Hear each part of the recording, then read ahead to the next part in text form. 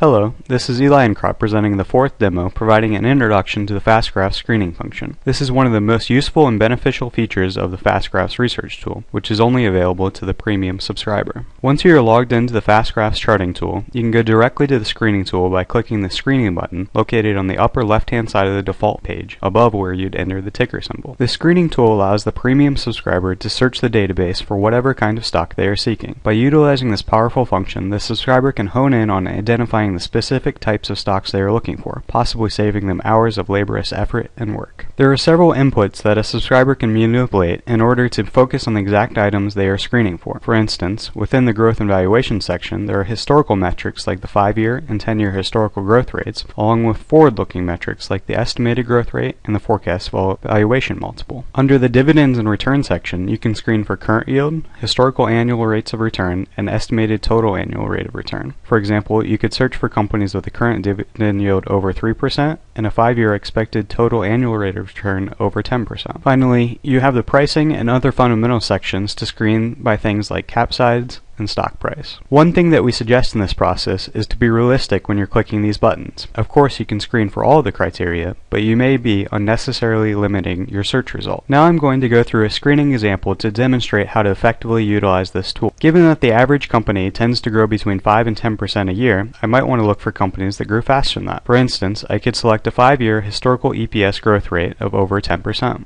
Once you click this button, you will notice that the screening tool will tell you how many filtered results fit this criterion. In this case, 2,654 companies in our database have grown EPS by 10% or greater over the last 5 years. I might also add the 10-year historical EPS growth rate to look for consistency, again screening for companies with growth rates above 10%.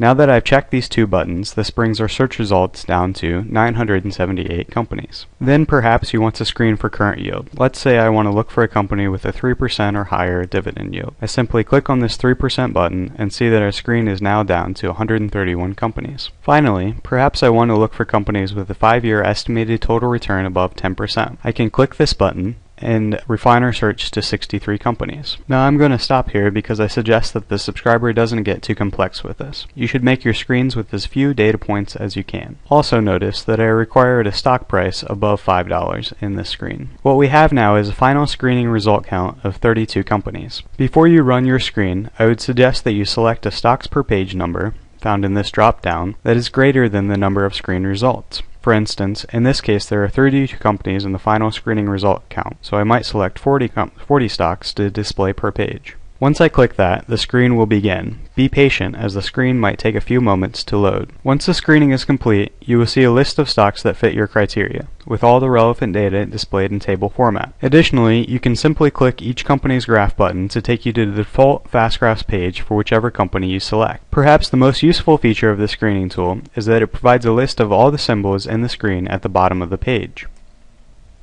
With these tickers listed, you can copy the tickers, and then from there you can go into the portfolio section of FastGraphs and create a portfolio of these screened companies. For instance, now I am in the portfolio section where the premium subscriber can create an unlimited number of portfolios. Here I might create a new portfolio and call it Screen. And then I would hit Add or Edit. Then I can simply paste the list of tickers that I just copied. Note that you will have to hit the Add Exchange button, as we are now utilizing Standard & Poor's Capital IQ database, which is a global database. Additionally, some tickers might be listed on multiple exchanges, so make sure that you're only adding the companies you want to. I can then click Update.